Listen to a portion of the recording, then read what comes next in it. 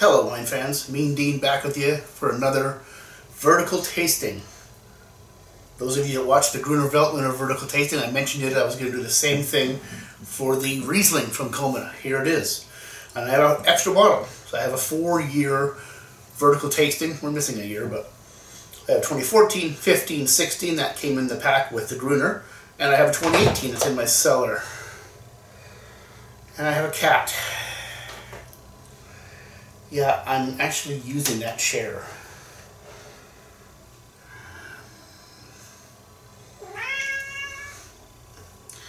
Whatever. Okay, so, as with the Gruner, I printed off the notes that I made when I originally tasted these. Interestingly enough, there's only two. I've tasted the 14 and the 15, I never tasted 16 or 18. So, those will be first. Hey, and she's chewing them! On camera! On camera! Get down! Calm. Anyway, alright. So, let's see it. 2014, 100% Riesling from Culmina. Oh, now you want out? Oh, sure. Okay, so, that cat's been in this room since I did the video where she was on camera. I think she's expecting residuals or something. Alright, here we go. So, in 2014 I said, pretty white flowers highlight the nose, which also features stone fruit, grapefruit, and just a hint of spice at the end. Peach and nectarine on the palate, which gives way to a pleasing minerality and citrus flavors. So good, 91 points. Let's see. That would have been in probably mid-2016 I would have tasted that. So a good 4 years later. Here we are. That is Riesling. I mean, I know it's Riesling, but it's Riesling. Oh, it's developing those beautiful petrol flavors. And don't let those of you that don't know a lot about Riesling, don't let the word petrol scare you. It doesn't literally smell like gas. Although it kind of does, I guess, but it's lovely. Pineapple. Oh. Yeah, tropical fruit. Guava.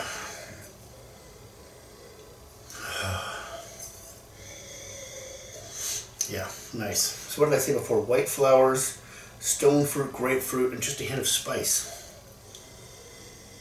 White grapefruit for sure. I don't think the stone fruit's hanging around much. No, it's gone pretty tropical. White flowers, definitely. Very floral, very tropical. Petrol's developing. It's not intense yet, but it's coming.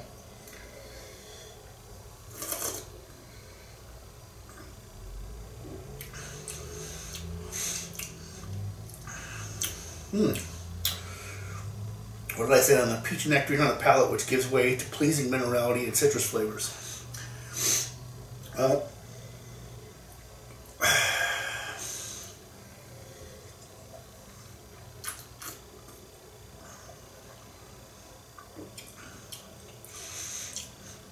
It's gotten more tropical, but there's still mouth-watering acidity.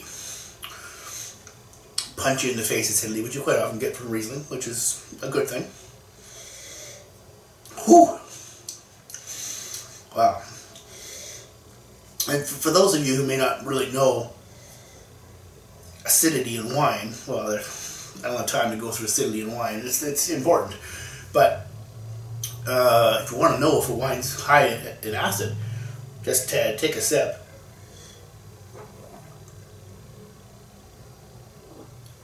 You get a mouth-watering feeling in the sides of your mouth, well, everywhere, but especially there. And that it almost, it's like, here's your Riesling. Really high acidic wines will really make your mouth pucker.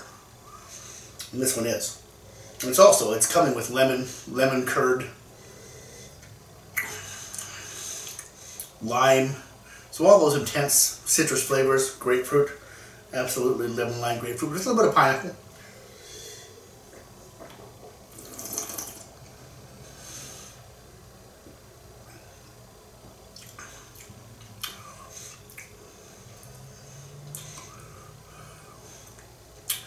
Alcohol medium plus, I think. Although 13% medium. Still intense though. So there has been some change in the last 4 years. Not so much minerality, I don't think.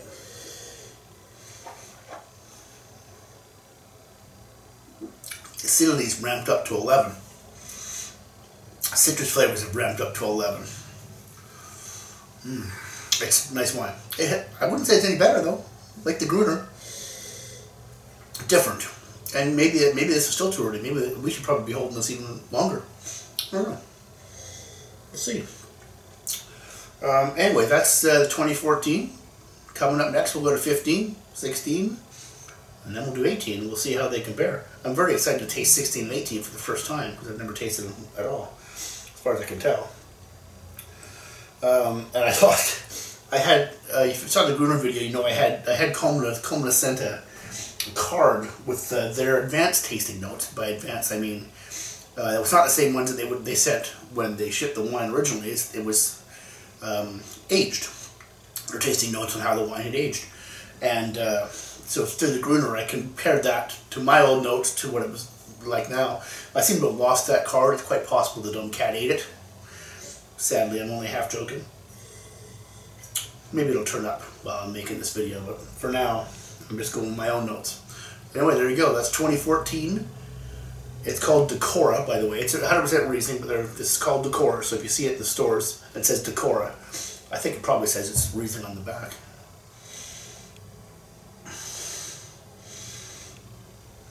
It does. Oh, so Decora is Latin for beautiful. Okay? A pretty and flavorful Riesling from Margaret's Bench. A handcrafted wine of outstanding vibrancy, delicacy, elegance, and style. That's what it says in the back of the 2014. Let's see if it says the same thing on the 18. Yes. There you go. So, if you're in a liquor store and you come across Culmina Decora, or the Unicus even, the Unicus doesn't say Gruner Veltliner on the label either. So if you come across a Culmina wine that's got a name, doesn't give the varietal, turn it around. The varietal will be back there. Or you just remember that Decora is Riesling and Unicus is Gruner Veltliner. But it's a lot easier to read it in the stores, isn't it? Alright, that's for 2014. On to 2015. Alright, here we are back with 2015. Culmina Decora Riesling. Okay, so I said, and this would have been mid-2017 probably, aromas of papaya, honeysuckle, wet slate. Touch of minerality on the palate, framed by papaya orchid fruit. Still young and will age gracefully at 89 to 91 points. At that point, it was very young, obviously, when I tasted this. Maybe it was only 2016. Anyway.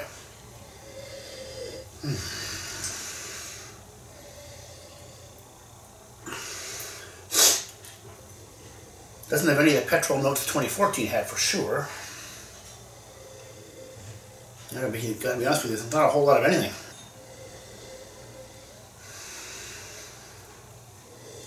I'm waiting for something to show up here.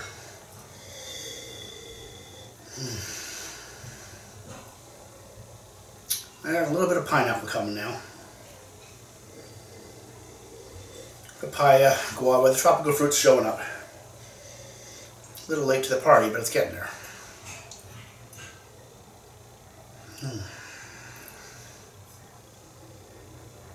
Wet stone, for sure. Very high minerality. And the tropical fruit flavors are really starting to come now. Took it, I mean, I just poured it. Of course, it's only been open for 5 minutes, but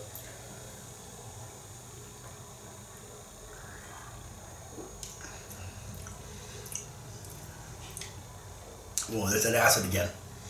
Mouth puckering acid. I said papaya and orchid fruit.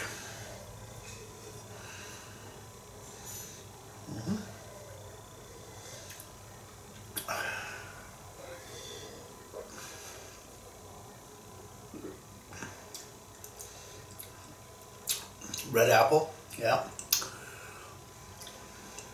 Citrus is strong now too, though. Lemon and lime. like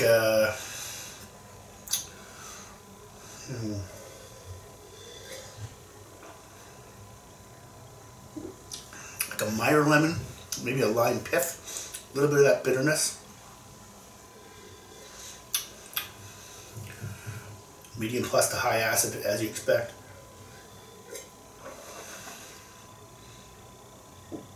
Alcohol is probably 13.5, something like that. 13.5.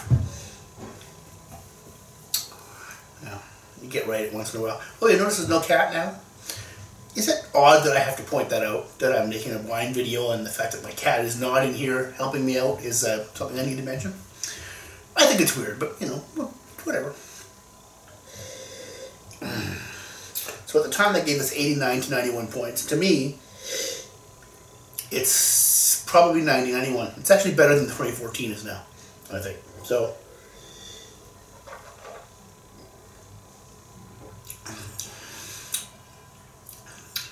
pineapple's coming through now.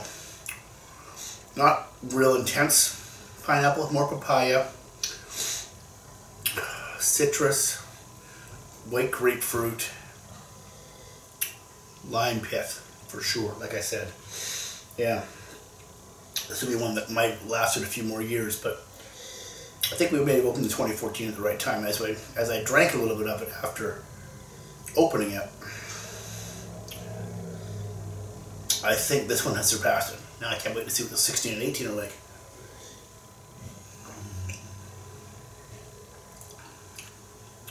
Yeah. Nice. Right. All right. That's 14 and 15 for you. We'll be back with the 2016 coming up shortly. See you then. Okay, here we are to finish off the vertical. I've got the 2016 and 2018 open here. As I mentioned before, I've never actually tasted either one of these, or at least never made any notes on it, so I presume that means I never tasted them. It's the 2016. Oh, pineapple, baby. Oh, I love me some pineapple in my Riesling.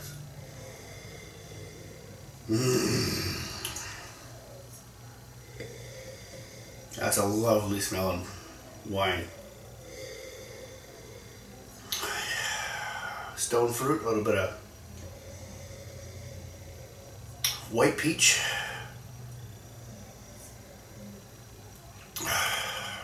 gooseberry, I think. What's that trouble with gooseberry? Whoever smells gooseberry. But I think that's what it smells like.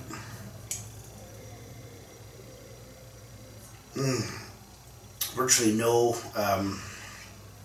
tertiary characteristics, no diesel at all. Which for a 4.5-year-old wine, nice.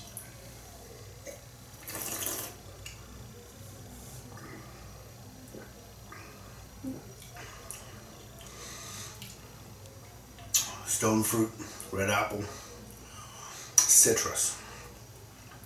Well, the citrus that I don't get on the nose all come through in the palate. White grapefruit, lime, not necessarily as much lemon as you might think. Lime pith.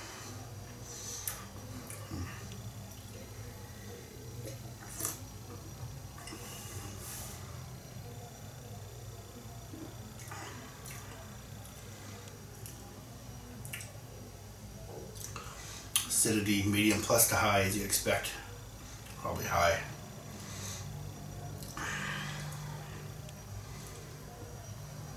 Nice long finish, that's good wine. That's my favorite one so far. Maybe that's hitting the sweet spot on age, eh? Let's see what the 18's like. So look, I think I already said this is, pretty sure this is the current vintage. I don't know if they have the 19 released. Maybe it was. I have to double check. Anyway, it's pretty new.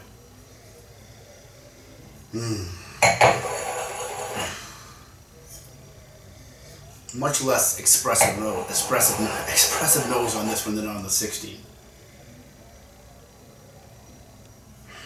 There's a hint of tropical fruit, more muted. Guava, maybe papaya.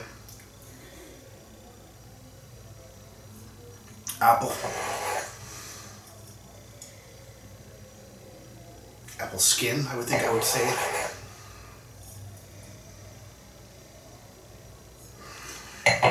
Totally different smell than the other one. Amazing. So that one definitely smells better to me. Let's see how it tastes.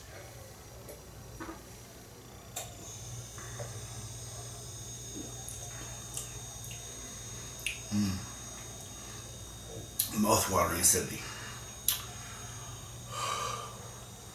Alcohol on both of these is 13.5. I'm just going to read the backs. Yeah, that seems they have anything different on the back of these two. No, it's the same. Same thing as the other ones had. So this one is a little more, seems a little more unctuous. Very dry, of course, almost maybe to the point of austerity at this point.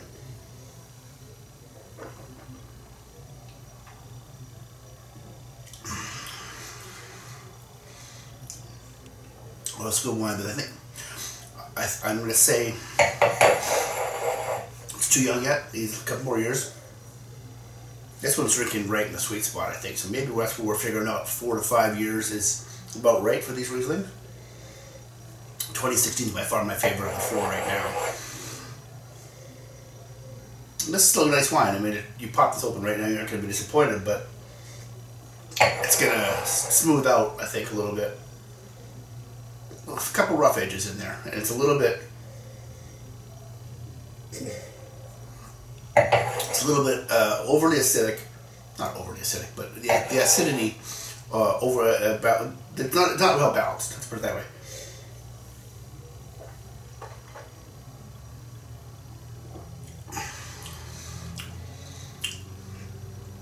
So I'm gonna sit down in the living room and watch some TV. I think this afternoon and drink these over the course of the afternoon, evening. I'll be interested to see if the 18 improves a lot after being open for an hour or so.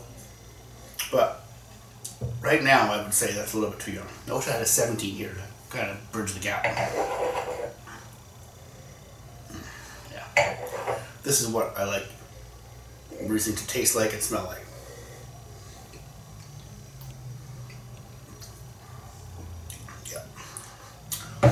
So, of our 4-year vertical, 16 is the winner for right now, for sure.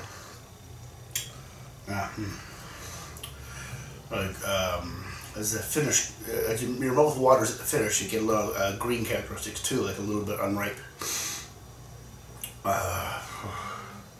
unripe mango maybe. It's nice, nice. Wow. All right, well, there we go. I hope you enjoyed the 4-year vertical of Culmina Decora, the Riesling from the Okanagan Valley in BC. Don't forget to subscribe to the channel. I'm going to say that every time until people start taking me up on it. Down here somewhere. I don't know, there's a subscribe button down there somewhere. And by all means, comment. Let me know what you want to see. We are going to be right in the middle of Italy month right now. I realize this isn't Italy, but we're going to have some Italian wines this month. And I don't know what else I got planned. Lots of blind tastings, which we really enjoy when the wife's up for it. And if there's something special you want to see, leave a comment, let me know. All right, everybody, have a great day. Don't forget to drink good wine. Talk to you next time.